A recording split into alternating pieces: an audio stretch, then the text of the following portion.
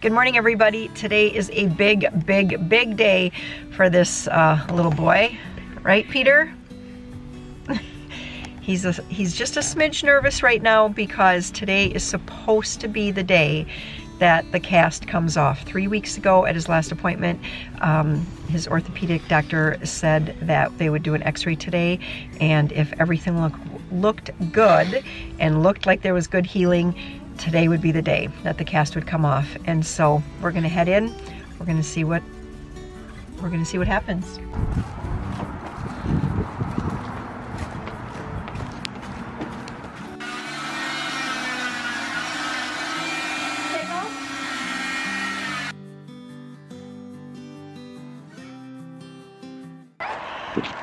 Well, do you have a smile? What are you feeling? What are you feeling right now? Happy. I'm so happy for you. I do. So we're gonna keep this on. This is a good bandage. Shh, shh, shh. So this bandage we're gonna keep on for about 5 days. And then after that, he has a, where is it? Maria's wearing it, but he has a wrist brace. So then he's going to do the wrist brace. I think you have it on upside down, sweetie. But the wrist brace is going to go on for 6 weeks. Nope, it has to go on the left hand, and then this actually goes underneath here. What? Yep, there you go, just like that. Undo. 3 chocolate and 1 vanilla, correct? Yes, please. Okay. Whipped cream on the top of those, okay? Sure. All right. So I have the 4 shakes, is that correct? Yes. There you go, Maria. For me. Manners, you guys. Thank you. You're welcome. Amen. For Mom. All right, so it's like 20 to 2 right now, and I'm just going to make a black magic cake. So I made one of these cakes not too long ago, and actually kind of a funny story is that Warren was watching that video. They had it playing on TV, and as soon as he saw the footage of me making the black magic cake and like frosting it and stuff, he started looking over in the kitchen like, where's that cake? And I said, Warren, remember this was filmed like 3 weeks ago. He's like, yeah, but I want a black magic cake right now. So anyway, that was a little while ago. And last night when I was cleaning up though, there was some coffee left in the coffee maker, in the coffee pot. And so I just put it into a canning jar here, and I was like, I'm gonna make a black magic cake for him tomorrow. So that's what we're gonna do right now. We're gonna get a black magic cake going, and I do have to get that out of the oven because we're gonna have to leave, so I wanna get it in quick. Like, I'm not gonna show you the whole rundown because I've shown it before, but I will link to that video where I do make it, and I'll also link to a recipe in the description box if you wanna know how to do it.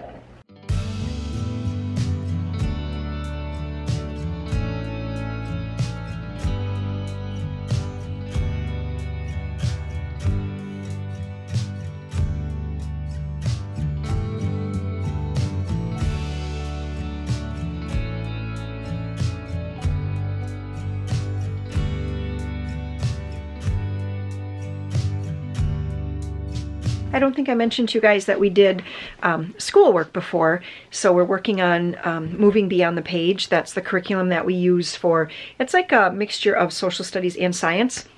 I really like it. I have had a couple requests to do like a full review, and so I think I'm going to try to get that filmed here soon, because I know a lot of people are already starting to look towards next school year and what they might want to do. And so I thought if I could get a review out, you guys might appreciate that, for those of you who homeschool or are thinking about it. Anyway, before, when we got home from the doctor, I had to be on a very long, or it was not a long phone call, but it was a long wait. And so I had come back to my bedroom, because oftentimes what I'll do if I have to do one of those calls where you're gonna have to wait on hold for a long time, I just put my phone on speaker, set it down on like my side table or whatever here in my bedroom, and then I just work at cleaning up my room.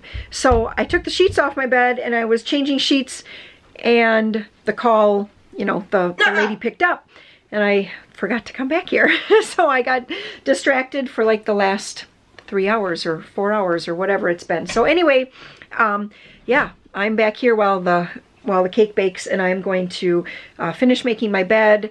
And Joe just collected laundry a little bit ago. That's his morning job. That's kind of how late our day is going here. It was just kind of weird having to get to Peter's doctor appointment by 8:45 in the morning.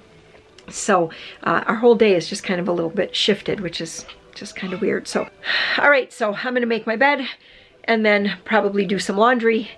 And I also am just kind of thinking about what we're gonna do for tonight's supper. I don't know what it says on my menu, but whatever that is, that I don't think that's what we're doing. We're going to do oven fried chicken tonight. I have some chicken thighs thawed, and so I just have to decide what we're gonna do with it. I kind of thought maybe instant mashed potatoes. We haven't done that in a while.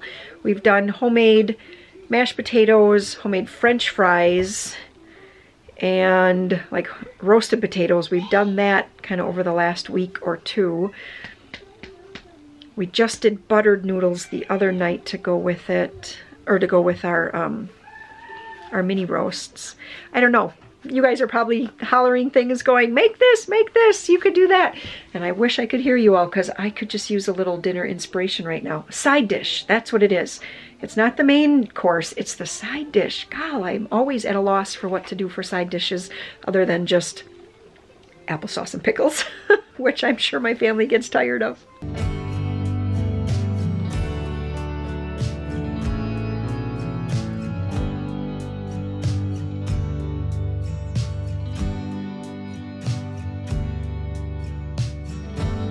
I have to be honest with you guys, sometimes when I'm doing these just sort of like daily vlogs like this, I think, is there anything even exciting happening today? Is it even worth it to do a vlog? So I have come to the conclusion that the reason I do these daily vlogs like this, where I just kind of whatever is happening is what I film, is because I am very, very aware of like FOMO, right? Fear of missing out. And it's become very obvious, like through the news and just through like different articles and things I read, that people are very, very, that there's a lot of anxiety that comes from social media. And I'm very aware that I am, you know, carving out an income through social media. And so I do think that as someone in social media here, I do have kind of an obligation as well to you guys to not just show you that every day is just so exciting and, you know, we're just doing all kinds of fun things, but life for so many families is just like mundane. That is just what it is. You get up, you go to a doctor appointment, you do some school, you sit on hold, listen, waiting for, you know, an answer for whatever it might be that you're waiting on hold for. You do some laundry, you cook some food, you change some sheets, maybe you water some chickens, you whatever, you know, you make some plans with your husband as far as maybe trying to get out of the house once in a while, whatever it might be. But that is just life. We just kind of, I think we all have those types of days. Not I think, I know everybody has those types of days. And if we get in the habit, I think, for me, I know as a creator here, if I get in the habit of only showing you guys like the exciting days, the days where we're like off gallivanting and taking a bike ride here, or we're, you know, just doing like what might seem like something exciting, or vacationing to Duluth or whatever it might be, I think if that was the only thing that I were to show, I would run the risk of people maybe not understanding that sometimes life is just mundane, like I said, that, and you're not any different than me in the sense that you have days that are just kind of boring and just the same old, and even days that might even be worse than boring, days that are filled with anxiety, days that are filled with depression, days that are filled with whatever it might be, financial problems, that not every day is going to look like just like a beautiful, beautiful, super fun and exciting filled day. And so that is, I've kind of like come to that realization that when I'm, you know, because sometimes I think, I know Warren and I have had, I'm just like stammering all over my words here right now, but sometimes Warren and I have talked about this and I'm like, I'm just showing them that I'm making my bed. Why am I putting this out there on the internet? That is just, almost seems just so crazy to me sometimes. But I do it because I just want, I really want young moms and older moms too, but I really want young moms who might be watching to understand that it is okay to have just a regular at-home day. It's okay to just have doctor appointments and reading some books to your kids and cooking a little food and making some beds, and that's okay. Those kinds of days are just as important as the days where we're out and about doing really, really fun things. So, all right, I'm going to do the fun task of sorting laundry and get some laundry started, and then probably go and make sure that Maria is doing her pages in her skills book. Here we go. One load for today going in the washing machine. So I've always been under the understanding that, you know, when you make like a bundt cake or something like this, or a loaf, like quick bread or something, you should leave it in for about 10 minutes or so before, you know, trying to release it to a wire rack. The last time I made this though, I think it ended up sitting in here for about 30 minutes and it came out perfectly. So I'm actually just going to leave it here. It just came out of the oven here. It was in for 45 minutes today, and I actually have my oven door open just standing here because the heat feels so good. And I'm just going to let it sit here for 30 minutes. It's probably going to actually go a little longer because we have to run out of the house for a couple minutes. But anyway, and then I'll come back and take this out, and hopefully it doesn't stick. Last time it came out so beautifully. I was so happy with that. So all right, we're going to do that, and then I'm going to put some frosting on it. Warren said, make sure you put the frosting on like you did last time. And I was like, okay, I can do that. Well, bummer. It's stuck in just a couple little locations here this time, but Sam said, well, it was good for me because I let him eat up what had stuck into the pan. So anyway, we're just going to cover this up with some frosting after it cools. It has to cool all the way. But while it cools, I have some chicken here, and so we're going to be making oven fried chicken tonight. And as you see, it was one of my $2 off chicken packs. I'm always searching for those when I do run into Aldi, because I mean, $3.41. This is a lot of chicken. This is going to be well over the amount that I need for my family tonight. I'm going to put 1 cup of flour into my paper bag. I'm going to do 2 teaspoons of paprika, 2 teaspoons of salt, and about 1/4 teaspoon of pepper. I'm not going to measure the pepper. I'm going to use a larger cookie sheet pan because I just know that those chicken thighs are not going to fit into a 9x13 pan. So I'm going to get my butter melting.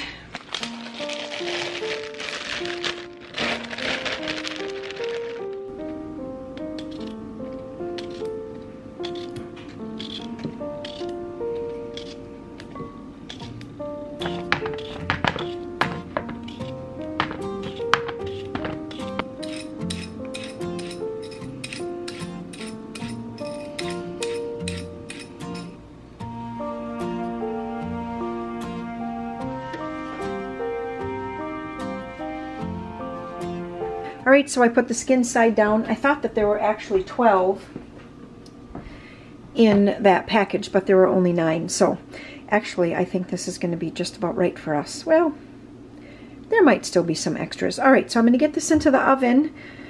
I am going to give them a little bit more space then, because they will brown up better if they have some space.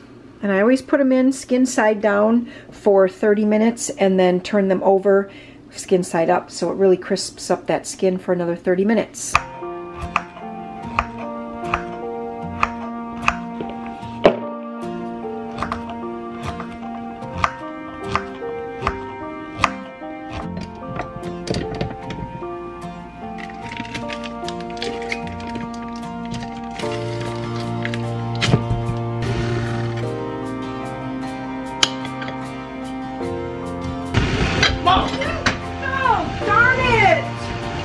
Yeah, that was Sam just scaring the lights out of me. He loves to do that to me. He loves to. And I see I'm still wearing my little face mask hanky.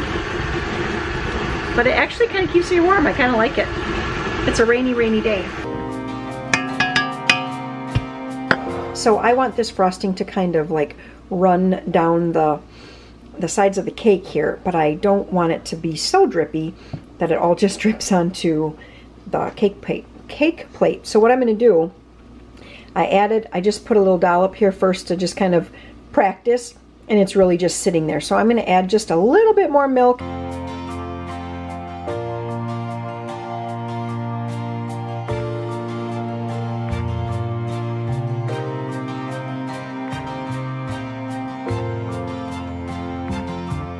All right. That dripped a little bit more than I wanted it to, but that's all right. We will all happily, I'm sure, scrape that frosting right off the plate and put it onto our cake. This is just a cream cheese. I think you probably saw I put some cream cheese and butter, vanilla and milk and powdered sugar until I got it to the consistency I wanted. And now, just like last time, I have some green sprinkles that I'm just going to sprinkle all over, let them kind of run down the cake sides. Woo! I'm gonna have to sweep. There we go. And that is a black magic cake with frosting.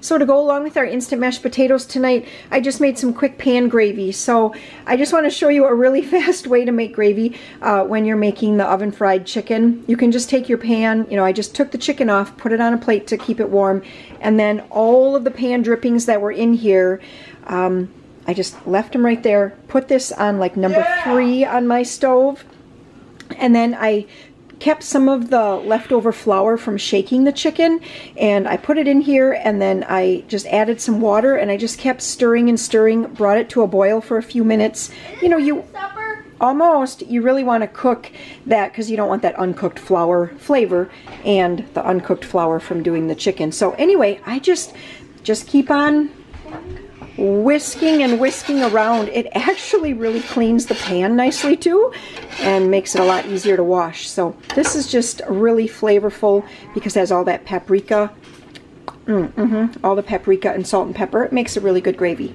Just wanted to share that with you guys. Thank you. Yeah, nice supper there, Joe. Hi. So this is how everything's looking. We have chicken and the instant mashed potatoes. We have some salad fixings, the cooked carrots. You got ranch? There should be ranch dressing someplace. And then the gravy and just some little extra toppings for the salads. You want gravy? Yes. Thanks. Cheers.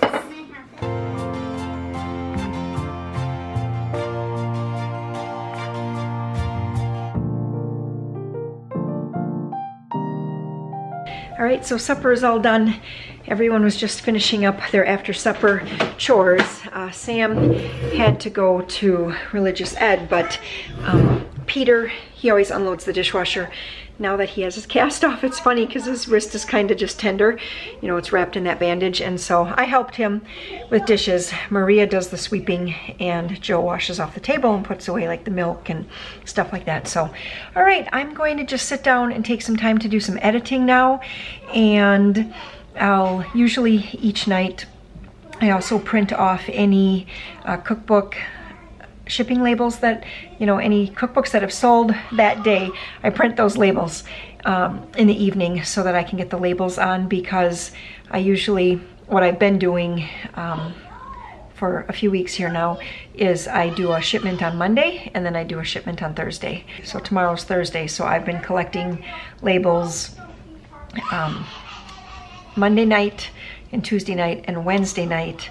And now all of these are going to get shipped out tomorrow, and then I'll start collecting labels from anything tomorrow, Friday, Saturday, Sunday, and those will go out on Monday. So, all right, that's what's going to happen here. So while I've been editing, Peter and Maria have been taking plastic eggs and filling them with candy. Are you guys having a candy picnic or something? Yeah. First, we're playing Easter Bunny. So first I was Easter Bunny, Then Maria was the Easter Bunny. Now I'm going to be the Easter Bunny one more time, and Maria's going to be the Easter Bunny one more time. Okay. And then we're going to have an Easter Bunny picnic. Oh, I see. So they've been hiding all over here while I've been working. They've been And just we have hiding a Easter deal. eggs. They can only be in the schoolroom. Oh, But I'm going to make a deal with Maria that now they can be in the schoolroom and porch. I see. Okay. I am going to put up a couple other videos that you might be interested in if you like this day in the lifestyle videos, and just kind of hanging out with our family, seeing how, you know, just seeing how another family does things. So if you are interested in that, you're going to want to click on one of these videos, and we will see you in the next one. Bye-bye.